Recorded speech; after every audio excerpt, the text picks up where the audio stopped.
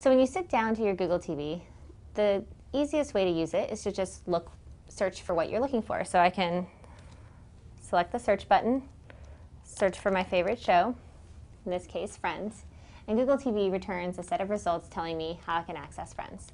The first result is exactly what I'm looking for, Friends, the TV show. So I can select that.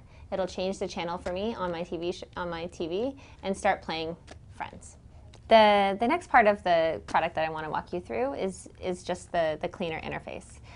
You can select the home button and we'll take you to a range of options right here on the interface. So this dish logo is representing live TV. So if I select that and I get lost at any point, it'll just take me back to live TV. We want to make sure that users always know how they can get back to their cable box easily and quickly.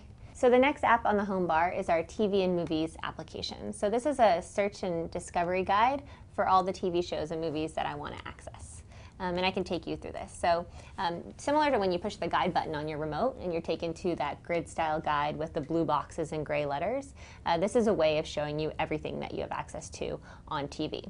Except for when we've kind of changed the paradigm a little bit. So a couple of things. Instead of organizing it by channel 300, 301, 302, we've actually classified content as either a movie or a TV show. And instead of showing you just a list of numerical channels, we've tried to organize content by genre. So here, if I scroll down, these are all the TV shows I have access to, and here are all the comedy shows, drama, sports, news and talk, etc.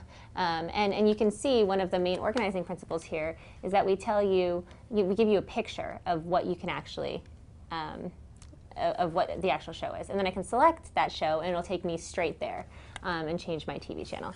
At any time, if I want to get back, I just press the home button, press my guide again, and I get taken back here to my TV and Movies application where I can figure out what I want to watch. So if I were to actually search for a title, like let's say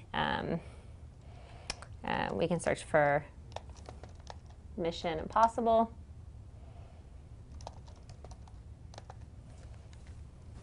We get a set of results.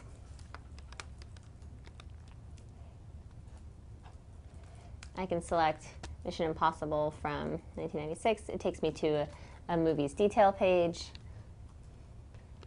I can decide to rent it, and it tells me, look, I can get it on Dish or I can go to Amazon.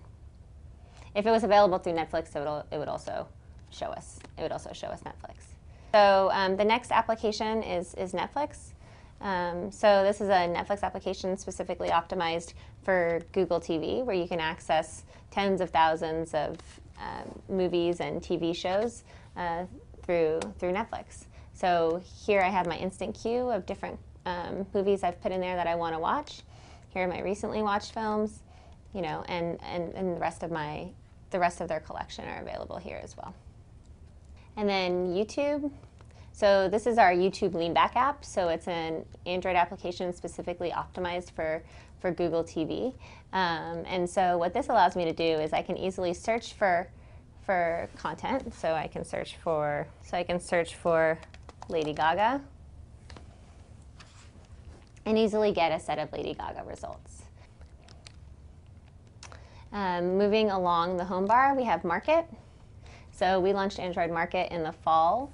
And since then, we have about 150 apps specifically built for Google TV. There are also thousands of other apps in here as well, and we'll continue to do work to increase the number of apps that our users have access to. So we've partnered with a lot of OEMs to come out with new devices this year that we're really excited about.